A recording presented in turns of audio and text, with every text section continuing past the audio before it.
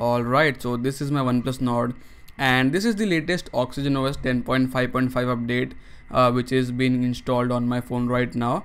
So we're gonna take a look at what all is new with the update itself, and we'll see if the bugs are fixed, if the display is fixed, and everything given here is fixed or not. So it's done, and we'll just reboot our device and we'll be right back with you. Okay, so here we go, our device is booted back up. And if you go into settings real quick, if you go into about phone, and as you can see, the OxygenOS is 10.5.5. and if you don't, or if you guys don't get the update through the settings, you will have to go to the Play Store and download an app called as Oxygen Updater. I'll leave all the links for it in the description down below. So download that app, and through that you will get the OTA for the phone itself. But I went through one thing. So before this video, I had installed a ROM, and then I flashed the Indian version of the fastboot ROM on this. So what that did is that did not let OxygenOS Updater or Oxygen Updater to update my phone, as it was an Indian ROM. So I had to flash the global version of the ROM, and then I was able to install, or then I basically got the OTA for the update itself through system or through settings. So that's a good thing. So in this update there are 3 system fixes, 3 camera fixes, and 2 power fixes. So first things first is improved volume adjustment interface. So the volume adjustment is this one, which is right over here, and this has been improved. So for some people or few people, they had an issue where this would just blink for a couple of seconds and not be stable.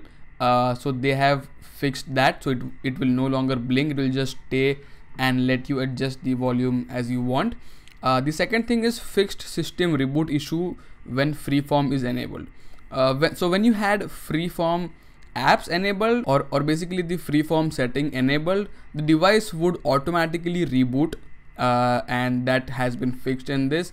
So the people using the freeform option should now basically see the changes. The next thing, or the next system thing fixed, is fixed issue of OnePlus Notes always running in background. So the OnePlus Notes app was always running in the background. I don't use the OnePlus Notes at all. So people had issues where they saw the OnePlus Notes app always running in the background, and they could actually see it in the battery as well. So it was taking up a lot of battery, and it was draining their battery overnight, which is now fixed in this update as well. So the next fixes are basically camera fixes. So first things first, they promised to have fixed the front facing camera, or the quality of the front facing camera in low light mode. So I will not be able to test that right now, but they have promised to fix the camera quality in low light mode. Next thing is, they have promised to, or they have said they have improved the quality of macro camera. So I'll put few macro images right now on the screen, and basically you guys be the judge if it has been improved or not. I'll post a couple of pictures, so you guys just check out if anything has been fixed or not. Then they have promised to improve the vibrancy and the color accuracy of macro camera. Again, go through the sample images and just look out if anything has been changed, or if you see an improvement in the macro camera itself. If not, then it's not fixed. If you like the images, then maybe they have improved. They have not fixed, but they have improved the camera.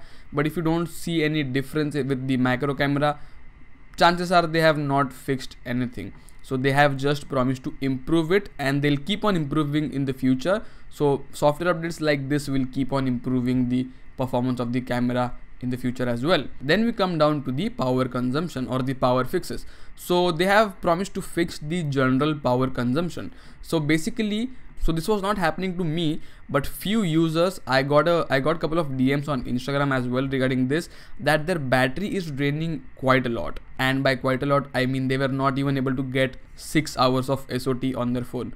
So I think this will fix it, and this will fix the power consumption of the phone. And then they have promised to improve the charging experience. Again, I had one guy DM me about this issue, that he is not able to see the warp charging happening on his phone. So again, they have promised to fix that as well in this particular update itself. So coming on to the display tint, they have not mentioned about this anywhere in the changelog, but we'll just see if they have fixed it or not. And if I go into the dark mode real quick, and if I open Google Chrome, so there we go, Google Chrome, accept, next, no thanks. So if we just go here and if we turn down the or turn up the brightness, I still do see pink tint. So I am looking at this phone from a below angle, not from the top. So I still do see the pink tint on my phone, which is again not fixed by the OnePlus team. But then again, this is a display issue. This will not be fixed through a software update, and you guys have to keep that in mind. But yeah, let me know down in the comment section if you see any changes regarding the display or not. For me, again, as I said, I never had the green tint issue, but the pink tint issue is still present on my phone, and again the display band will also be present on the phone itself. So again, as I said, nothing is mentioned about the display, but yeah, they have fixed a couple of issues, and in spite of them mentioning these 8 or 9 issues which they have fixed, they must have also fixed a lot of background issues or background changes they must have done to this phone. So yeah, expect a good experience with the OnePlus Nord after this update as well. So yeah, that for now, that is pretty much it. This was the system update 10.5.5.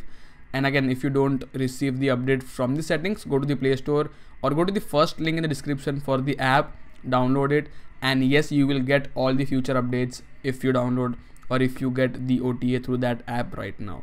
So yeah, for now, that is pretty much it. Thank you for watching. If you have any questions regarding this particular update, let me know that in the comment section down below. And yeah, that is pretty much it. Thank you for watching, and I'll catch you guys in the next one.